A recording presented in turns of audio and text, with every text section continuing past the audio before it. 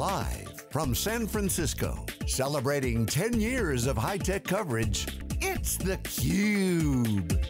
Covering VMworld 2019. Brought to you by VMware and its ecosystem partners. Hi, I'm Stu Miniman and my co-host Justin Warren, and you're watching theCUBE live from VMworld 2019 here in Moscone North, actually the 10th year that we've had theCUBE at this event. Joining me on the program, I have Brad Anderson and Keith Norbie, both with NetApp. Brad is an Executive Vice President and Keith is Director of Strategic Alliances. Gentlemen, thanks so much for joining us. Well, thank you. So, Brad, I've had the pleasure of working with VMware since 2002. It's one of the highlights of my career in tech has been watching that growth of virtualization, a company that was about 100 people when I first started watching them, and that wave of virtualization that just had ripples throughout the industry was really impressive. But I didn't actually get to come to this show until 2010. So as I said, our 10th year of the show. You were one of the few that were at the inaugural event, and this is the 16th year of it, so just give us a little bit of a look back and what you've seen changing. NetApp, of course, a long time partner of VMware's. Absolutely. It was like 2003, 2004, it was at a hotel in San Diego, and there's probably about 1,000 people there, but I don't think they were planning 1,000, so it was the longest kind of room. And we had people that were just kind of a mile down, and finally the comment was, hey, could we knock down a wall and kind of get people a little bit closer? So, no, that was a long time ago. And in fact, it was Diane Mindel. I had an opportunity to give a keynote, and I think there was another keynote from IBM. Yeah, well, I'm sorry they didn't invite you back on stage this morning, but big a little bigger show today. Yeah, a little bigger. I think we're somewhere in the ballpark of 20,000 is what this show's been for about the last 5 years.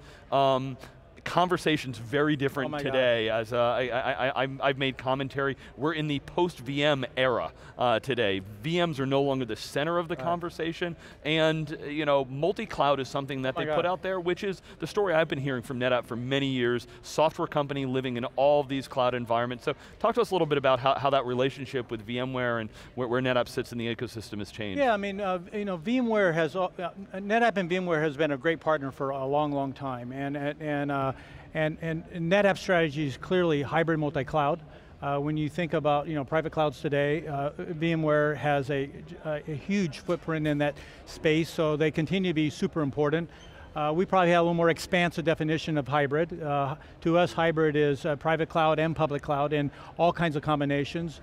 And but we also strongly believe in multi-cloud, and so. We're driving very hard for the hybrid multi-cloud, letting customers basically start anywhere they want to, with any cloud provider, on-prem, in the cloud, and have that, that control of data irrespective of, and move at their own pace. Yeah, so VMware has long been one of those places where everybody can meet. So you mentioned knocking down walls. VMware is one of the few companies that actually succeeded in doing that and having people be able to work with partners. In other eras, there was often a lot of fighting between different vendors, whereas here it's, well, whatever you as a customer wants to do, we will be there to do that with you. And NetApp's another one of those companies. It's like, if you have some data, we will help you manage it no matter where it is. Yes. So tell us about something what are you doing right now in this new world where, as Stu mentions, it's a post-VM world. Yep. So in this post-VM world, how do you manage your data in that post-VM world? Well, it's managing. First of all, I mean, we really strongly believe about choice, and so we're going to manage, the data and start where the customer starts. I mean, we're not advocating that they have to start in cloud, they have to be on-prem. There's an orderly path, because depending on the customer, they're all going to take a very different path. And so what we want to do is give them control of their data, irrespective of the path, and allow them to move on that path.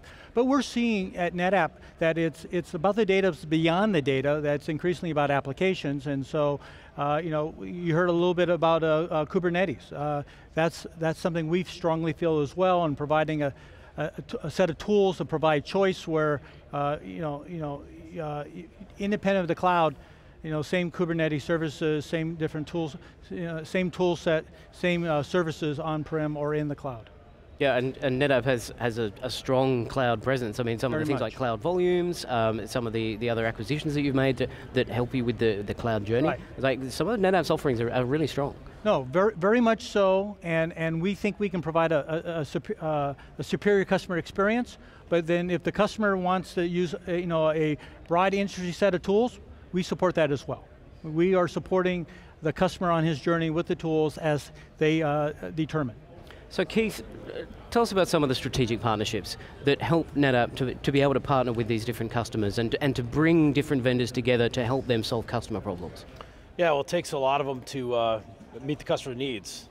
As you saw today in the landscape of folks that are on the solutions exchange floor, it takes not just a partnership between NetApp and VMware, but NetApp and VMware plus Veeam, NetApp and VMware plus a ton of other folks. Cisco, as an example, longtime partner of ours on FlexPod, and the fact that we're doing memory accelerated FlexPod takes something that has had a long tradition of VMware excellence with Cisco, and is now at an order of magnitude faster than anything you'd want for apps that need scale-up performance, all the service capabilities of ONTAP for things like Metro Cluster and beyond.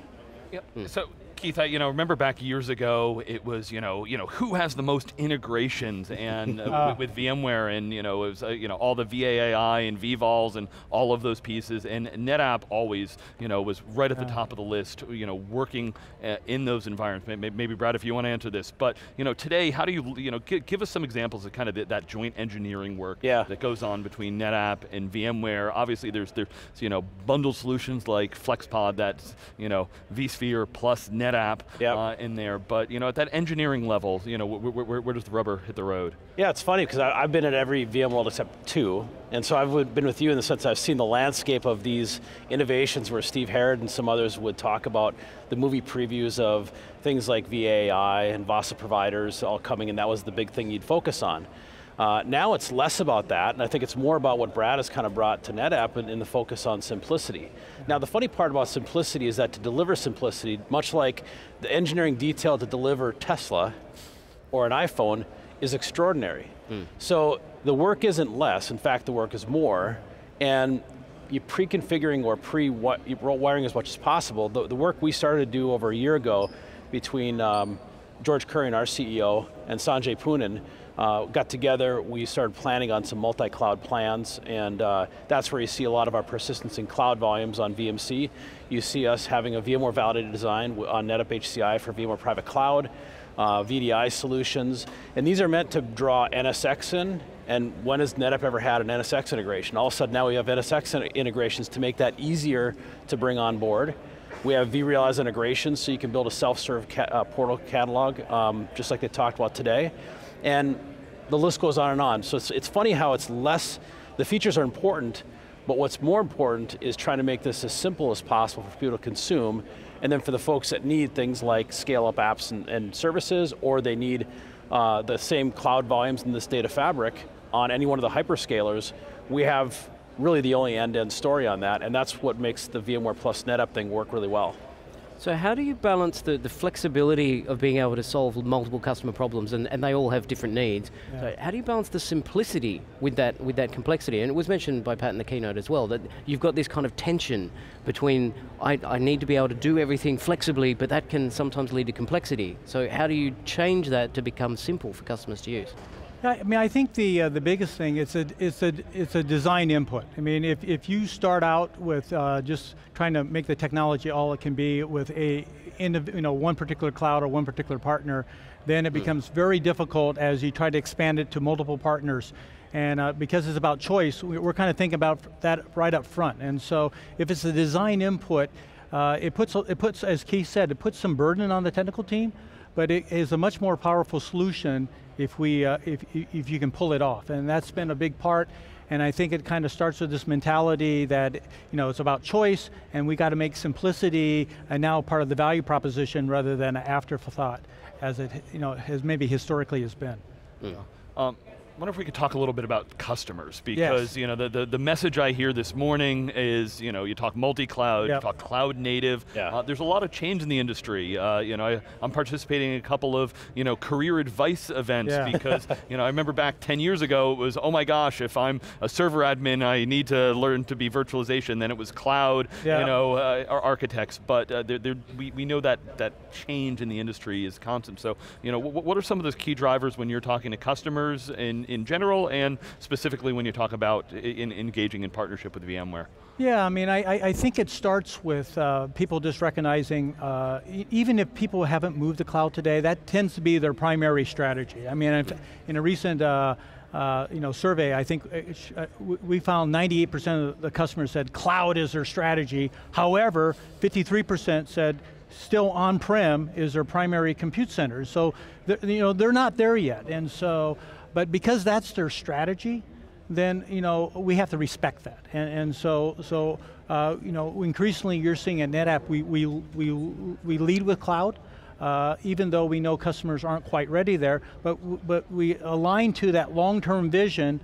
But then our strategy is made up of helping them modernize what they have currently on-prem, helping build private clouds with the same services they have in public cloud, and then let them have the complete absolute choice of what public cloud or multiple public clouds they want, and design with that full spectrum in mind, knowing they could start anywhere on that scale.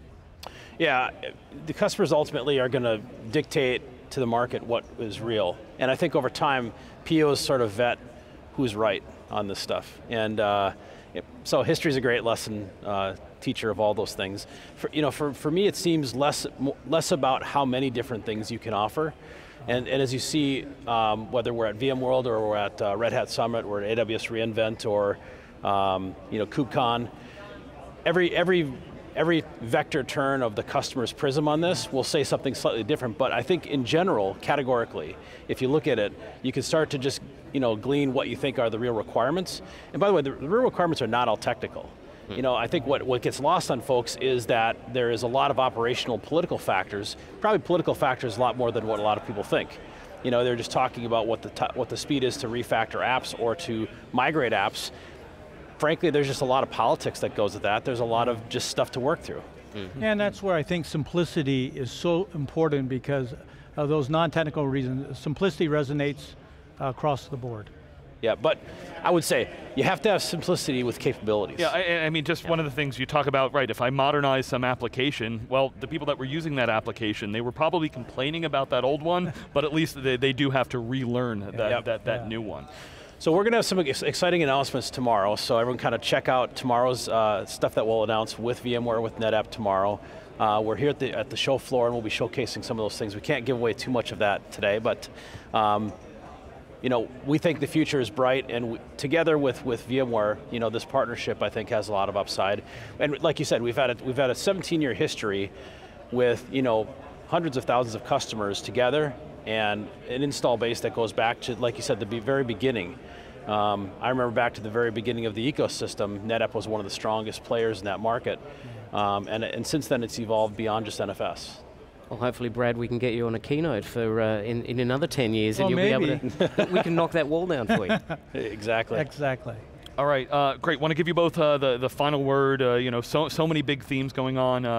Takeaways that you want people to have from VMworld 2019. Brad? Well, I think the biggest takeaway is that just like the show today, you didn't hear a whole lot about virtualization. It's moving to containerize, and we at NetApp view that we support all virtualized environments on-prem across the cloud. We are moving to supporting all containerized application environments on premises and cloud. And it's about choices and combinations of both, but keeping data control. Yeah, I'd say for me, it's really the power of the better together. To me, it's nobody's great apart. It takes really an ecosystem of players to kind of work together for the customer benefit. And the one that we've demonstrated with VMware, with NetApp plus VMware, has been a powerful one for well over 17 years, and the proof's in the pudding in terms of the joint customers that have a ton of loyalty to both of us, and they want us just to work it out. So, whether your allegiance on one side of the Kubernetes battle or another, or you're on one side of anyone's storage choice or another, I think the customers want NetApp and VMware to work us out and come up with solutions, and we've done that. And now wait for the second act of this to come out. We'll start that tomorrow. Keith and Brad, thank you so much. If you couldn't tell by the sirens on the street, we are live here from San Francisco at Moscone North. Lots more coverage, 3 days, wall-to-wall coverage. For Justin Warren, I'm Stu Miniman, as always, thank you for watching theCUBE.